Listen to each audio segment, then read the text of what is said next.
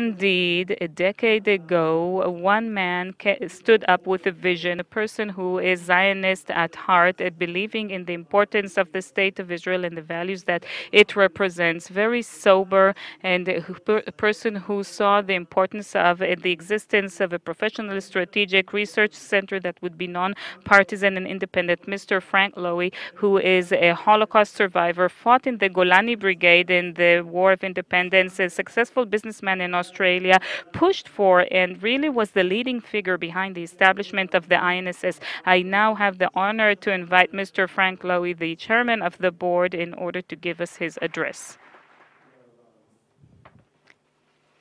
Thank you very much, Amos. Dear friends and distinguished guests of the INSS, hello, one and all.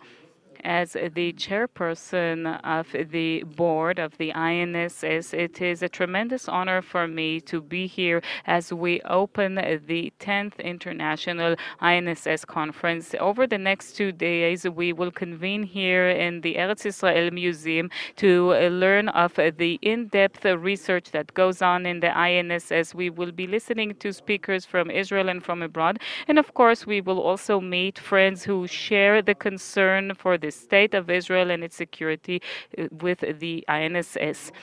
Just like in previous annual INSS conference, in this conference as well reflects the contribution it has to public debate in Israel and which completes the direct approach of the direct influence that the senior scholars of the INSS have over decision makers in Israel. This is the purpose of the INSS, and this is the reason for my own personal involvement in the Institute. Now it is a great honor for me to invite to the stage the President of the State of Israel, Mr. Reuven Rivlin, to give his address.